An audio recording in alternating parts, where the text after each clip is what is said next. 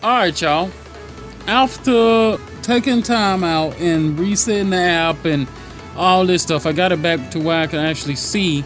And it turns out that, first of all, this is an update to the Mr. Handy video, but it turns out that you can get Mr. Handy back later.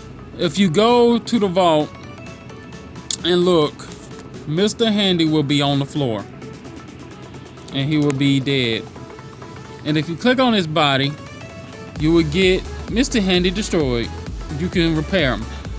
But if you got another Mr. Handy outside like myself, if you want that Mr. Handy to go in there, you will have to actually remove the dead Mr. Handy. So I just thought that'd be a nice little information for people asking, do you get to keep Mr. Handy?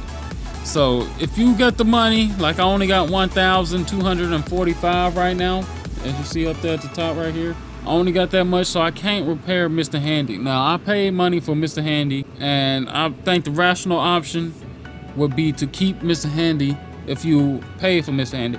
But for the sake of this video, I'm going to permanently delete Mr. Handy. So now you see how that looks. And I'm actually, once that's gone, I'm gonna actually put my other Mr. Handy into the vault.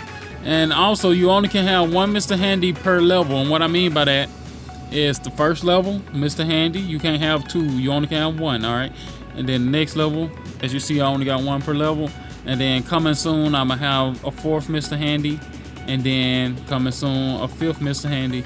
And of course, the vault can just keep going. So they want you to buy a lot of Mr. Handys, but which I probably won't do, but you know, whatever. Anyways, I thought that'd be a nice little information update, a little short Fallout Shelter video for all y'all Fallout fans that's playing Fallout Shelter right now, trying to satisfy that Fallout thirst till November, cause you know I've tried to.